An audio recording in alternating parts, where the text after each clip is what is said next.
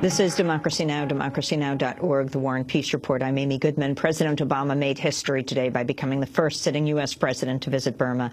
Tens of thousands of Burmese lined the road from the airport to welcome Obama to their country, which held elections earlier this year after 50 years of military rule. During a 6-hour visit, Obama met with the Burmese president and visited the home of the opposition leader, Aung San Suu Kyi, where she was confined under house arrest for more than 15 years before her release 2 years ago. For more, we're joined by two guests. In Washington, D.C., Jennifer Quigley is with us, advocacy director of the U.S. Campaign for Burma, and in Britain, London, we're joined by Peter Popham. He is the author of The Lady and The Peacock, The Life of Aung San Suu Kyi. We welcome you both to Democracy Now! Peter Popham, let's go to you. You wrote Aung San Suu Kyi's biography. Talk about the significance of President Obama in Burma meeting with Aung San Suu Kyi, who could well be the next president of Burma. Well, it's clearly a massive step, and it's a massive vote of confidence for President Thein Sein and a tribute to the effectiveness of Aung San Suu Kyi's campaign over many years.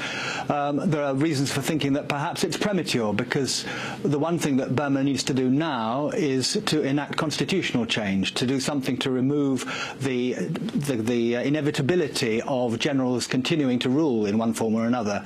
And I think there is quite a lot of feeling that maybe the President has jumped the gun in the sense that constitutional change is not on the cards yet. Jennifer Quigley, you have been very critical, your organization, the U.S. Campaign for Burma, of President Obama going to Burma at this point. In fact, word was, although Aung San Suu Kyi accepted it now, she too originally said this is too soon. Why? Because it's seen as an endorsement of the current status quo in Burma, which, while there's been limited reform in central Burma, you're seeing a lot of ethnic conflict carried out by the military, carried out by those with racial hatred against the Rohingya Muslim minority. And so going at this point is not going to be seen as his concern for the ethnic minorities. It's going to be seen as an endorsement of the status quo in Burma, which is military rule with a few reform-minded individuals. Explain what is happening in the north of Burma right now, the significance of what's taking place.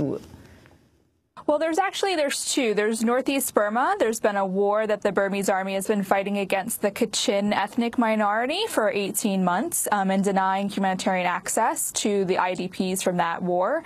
The other has been, since June of this year, some intercommunal violence that has really turned into a systematic targeted violence against the Rohingya Muslim minority. And so both of these things go to show you that the Burmese military has no plans whatsoever of changing their crimes against humanity, their war crimes, their complete dominance over the Burmese population. And so while President Obama wants to sort of reward the reformists, they don't have control over the Burmese military. And what about the issue of the business community coming in, the U.S.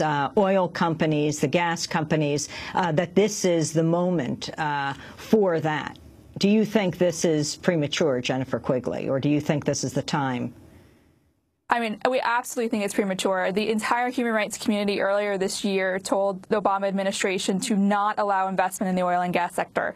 That money goes directly into the pockets of the military. And so all you're doing is basically giving an endorsement of the continued atrocities that the Burmese military commits by allowing the American oil and gas sector to funnel them money. The lifting of the sanctions? Yes, I mean, that's one of the things that concerns us the most is that, you know, as of Friday, President Obama has now lifted every sanction other than those that are symbolic in nature.